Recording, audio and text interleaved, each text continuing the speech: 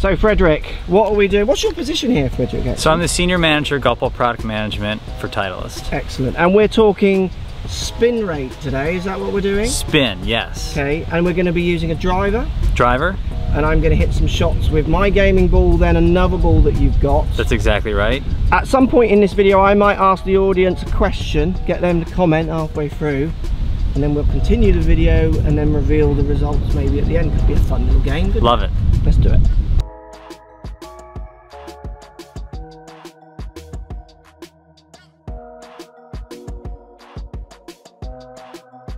So you want me to start by hitting my ball? Let's hit your stock drive with your ball. How many shots? Just one. Right, so I'm just going to hit one with my... Are we aimed up anywhere with the TrackMan? Right side of the green. So towards the right hand bunker? Yep. So I'll go up with that. So this is with my Pro V1 X.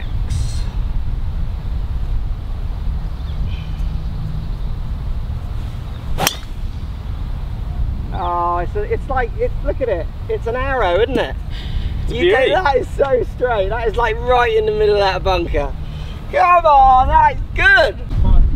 Okay, so I'm smash factor 1 point. Can someone point for me because it focuses better? There we go. Yeah, 1.5. Oh. So beautiful numbers. Perfection. Say that again. Beautiful numbers. 151 ball speed, 2700 spin, rolled out to 273. 273 with roll, cool. And that's on normalised because we're right into a headwind there. Correct.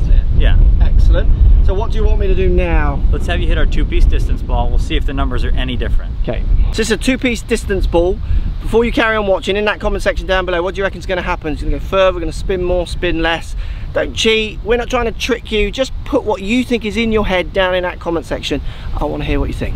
So I'm going to try and do basically an equal shot, you know, same speeds as such, same target.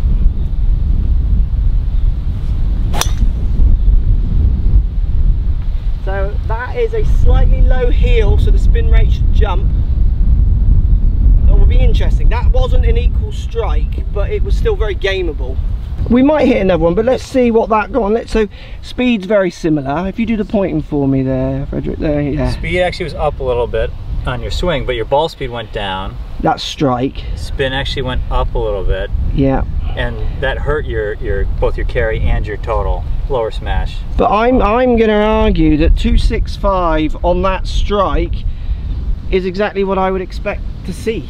Okay, so you didn't pick anything up with a low spin two-piece distance ball versus X. It's performed the same, exactly. Apart from my vary. Exactly. I could hit more, but everyone who knows my numbers, I mean, that's very close. The only thing that's different really there is my strike. Right, so if you're not getting anything off the tee, what are you giving up on a shorter shot? Well, should we have a look? Let's have a look. So I'm going to try and hit an 80-yard shot. I've got a 50-degree wedge. So that's like a small one for me. This isn't a shot I would always play, but I certainly would play it into this wind, even though it's normalised. And I'm going to use my Pro V1 X to start.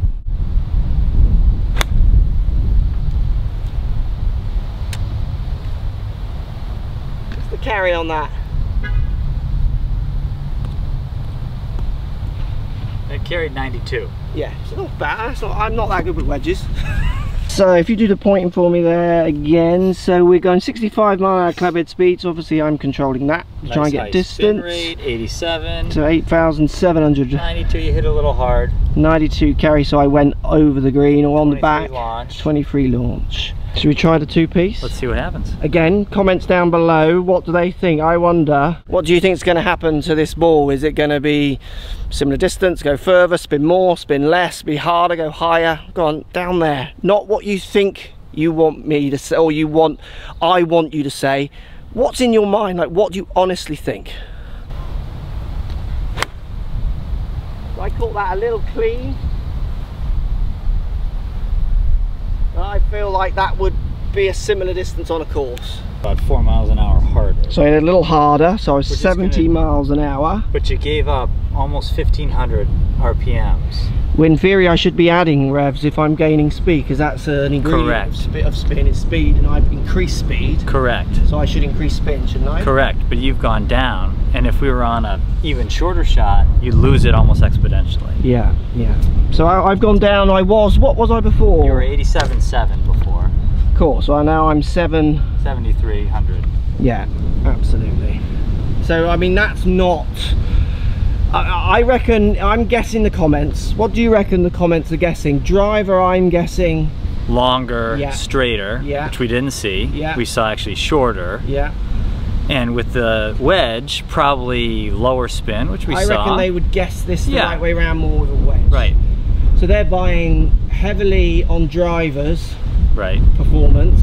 It's interesting you said straighter there, and I would agree with that. People still think if you've got a higher spinning ball, even though Pro V1X with the driver isn't higher spinning, but let's just pretend even if it was, they're still equating that to left and right misses, because they see a slice shot as a spinning to the right shot, but it's not the same spin that we're talking about here. That's exactly right. You can only spin around one axis, and it's... That's exactly right. So we're talking back spin. Any spin difference you see off the tee is not going to equate to left and right. Anything further off line, left and right, ball to ball, really. With a wedge shot though, any spin you lose directly equates to your ability to stop the ball and control it. I mean, for me, it's a bit of stopping distance, but I still think that's overplayed with amateurs, because they just have this vision of tour player ripping it back. Right. For me, if I've got variables in spin, I'm anxious about hitting the distance. Anyone who watches my course vlogs, you hear us as soon as we get in semi-rough. 80 yard, 90 yard shot, semi-rough. First thing I'm saying is, I can't stop this, because I know spin is being ripped away from me, because the course is just taking it away, which is why my equipment, I'm just maxing spin as much as I can in the irons and as much as I can in my ball. I can't name, I think I can name one instance where it might give it back fairway bunkers, again, just because I'm going to try and pluck it clean and maybe a bit of grit gets caught between there. If you can pick it perfectly, it might generate a little more spin. Interesting. So people are buying under the wrong premise, and then have got the wrong, they've got it reversed a little bit in the ideas of what it does. That's and they're buying it the wrong way around, aren't they? Well, and you're also talking about in a shorter shot, something that has to be much more precise, where a drive is really about is it straight, and as long as it goes is what you want. This, you're looking to hit a number, right? Which is about spin and launch. That's how you get control.